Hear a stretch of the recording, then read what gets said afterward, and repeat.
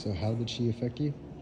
I used to, whenever I get money from modeling jobs, I would go to the bookstore and I would sit for hours.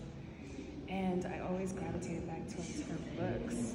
And so I would go home and study her photography. I didn't have a lot of money back then, but I took my little entry-level camera, and that's how I started photography. Feel to have her with you now?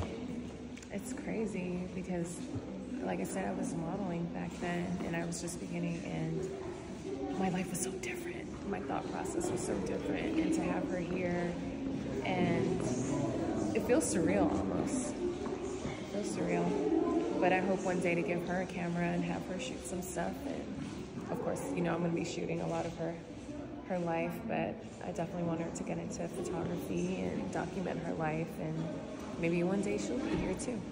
Right, baby?